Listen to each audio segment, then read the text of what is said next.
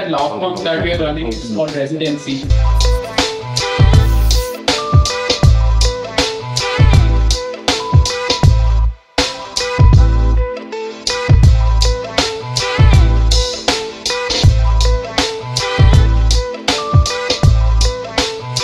It is very clear to me that in the future, most of the markets will be driven by AI algorithms. In fact, the catchphrase that I use is that AI is the next Warren Buffett, right? I'll be trying to solve for mispronunciation detection of Indonesian speakers. So I have asked it what is the value of 1 plus 1.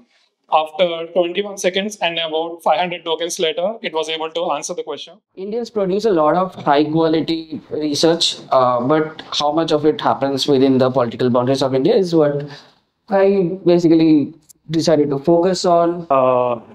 The protocol document is complex high-dimensional data. When I say high-dimensional, there are various dimensions. Agentic system focused on credit assessment and checking for defaults in the credit risk scenario. So I decided to create like a very small micro benchmark. So 2 problem domains with 2 theories in each of them.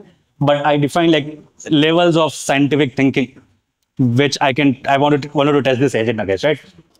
So there's 2 reasons product search in particular today is not great. There's a boring reason and a technical reason. What it essentially unlock is better latency, lower costs, all of that will be unlocked if you're able to get the same performance for a specific task with a smaller model. Instead of just throwing a 4.0 or a 3.7 or Claude 4 at everything. I read this book by a guy called Frank Ryan. He basically said that Darwin had a big blind spot in his theory and that competition is not the only form of evolution. Collaboration and cooperation played a very big role in it. This was the first time in 2024 when an AI first solution like AlphaFold models and like RF diffusion actually got the Nobel Prize in chemistry. So this is like the golden era that we are actually in.